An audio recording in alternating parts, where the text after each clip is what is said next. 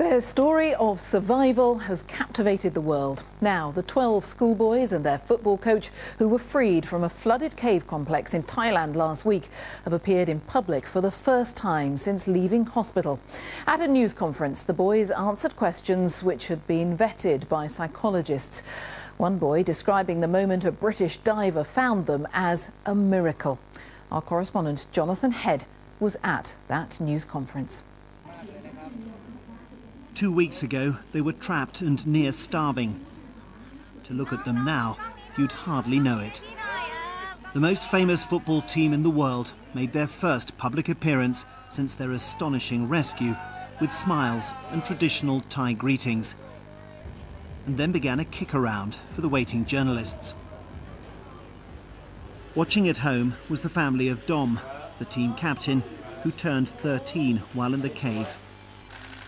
His stepfather, Banpot, hasn't been able to see him yet.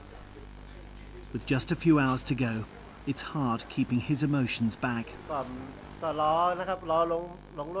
just waiting to welcome him as soon as he gets here, he said. We'll all be there. I just want to hug him.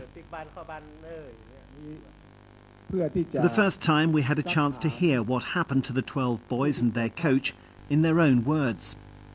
They'd gone to explore, just for an hour, they said, but found themselves cut off by fast-rising water.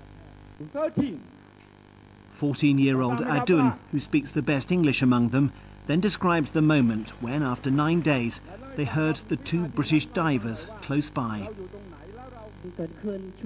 We were digging and we heard somebody talking, but we didn't think that it was real, so we stopped and listened. But as it turned out, it happened. It was real. I was shocked. I thought there were Thai officers, but when they got out of the water, I found that they were English. I didn't know what to say to them, so I just say hello. It was a miracle. It was a miracle. I was shocked.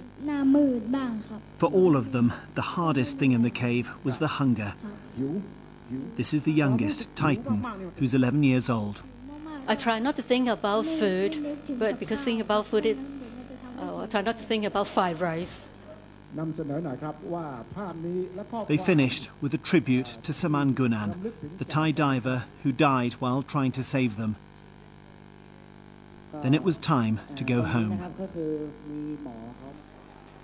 At Dom's house, friends and relatives came round to welcome him back.